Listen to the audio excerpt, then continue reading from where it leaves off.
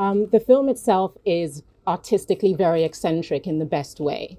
As an artist yourself, when you're inspired by something like that, how do you rein yourself in to make sure you maximize and optimize a scene, but not veer off into making it so fantastic it's incredible, it's incredulous? Sure, sure. I mean, I think that's where really you have to acknowledge that Shona and James Price, the two production designers on the show, because it was their vision, and they were very clear with us. And even starting off, they literally gave us a 200-page document showing us what this world was going to be, and they stayed with us all the way through in post. And I think that's really where it pays off and stops it becoming something that gets out of control.